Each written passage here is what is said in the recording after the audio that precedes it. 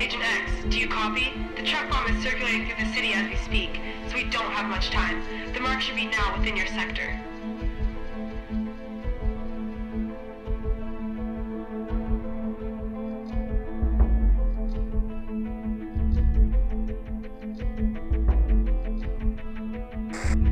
The mark is considered to be armed and extremely dangerous, but remember, you need to take him alive. Only he knows where the bomb is going. This is not Lagrange, Agent. There is no room for error.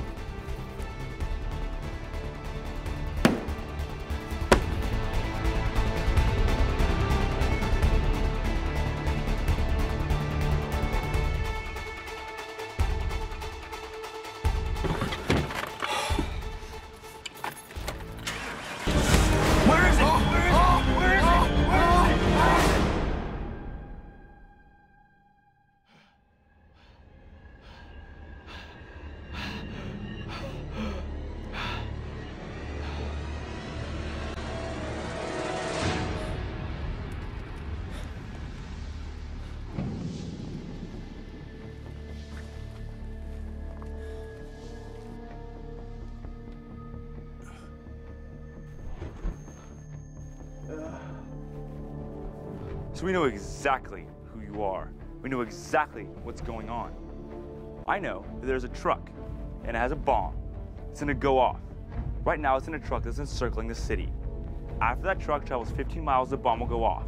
And you know the parametric equations that model the movement of that truck. Are you gonna tell me? No way in hell. Ah! Ah! So how about now? You'd have better luck trying to integrate sine squared x by hand. Well, I see how this is gonna be. See, right now, you're not gonna tell me what I wanna know.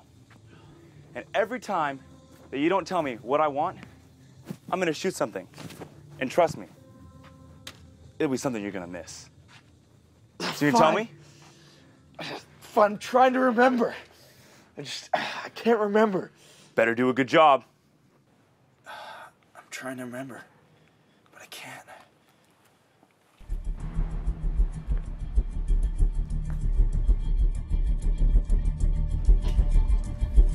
Wake up. So you want to tell me what those equations are? I'm still trying. Start remembering.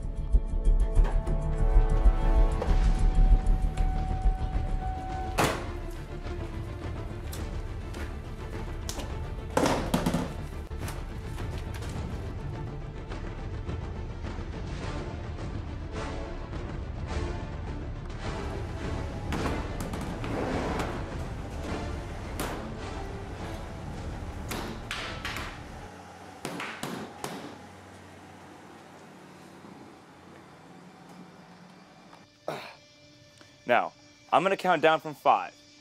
And when I reach 0, I'm going to start with your kneecap. And you're going to miss it. So here we go. 5. Hold on 1 second. 4. I'm trying. 3. Wait, I almost got it. 2. Fine, all right. The equations that model the truck are x equals t squared plus 3t plus 2. And y? Y equals t cubed minus 4t plus 2. Wow. Thank you. There you have it.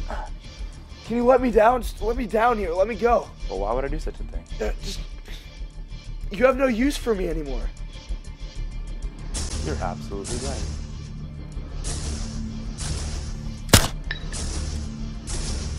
I guess all functions have their limits.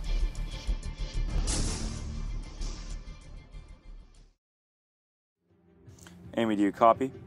Loud and clear. Great. Okay, so the equations are x equals t squared plus 3t plus 2, and y equals t cubed minus 4t plus 2. Can you run some numbers? Can I run some numbers? What do I look like, an A-B student? Touché. Work your magic.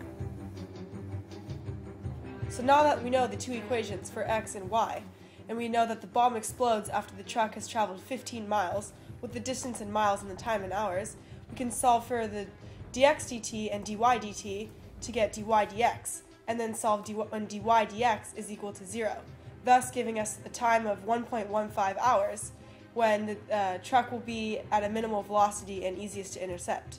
But we have to make sure that the truck will not have exploded by that time. Thus, we use the arc length formula to calculate the distance the truck has traveled between t equals 0 and t equals 1.15 hours. Using this arc length formula, we can plug in the equations for dy dx and set that less than 15. And thus, we can see that 15 is greater than 5.89. At this time, the bomb has not yet exploded. Its position at the time of the interception will be x of 1.15 is equal to 6.77, and y of 1.15 is equal to negative 1.07, with the origin at the City Hall. Time to relay this information to the strike force. Got it. We need to intercept the truck at t equals 1.15, and at which point it will be at the point x equals 6.77, y equals negative 1.07. Agent X, I have the information. Good work, Agent Y. Send the information to the strike force. Roger, I'm sending the coordinates to the strike force now. Q, Bergatron. I just sent the data to your flight system. Do you copy? Can you take out the target? Roger. I think we can go through and do that. We're on our way. We're halfway there. You guys are doing great.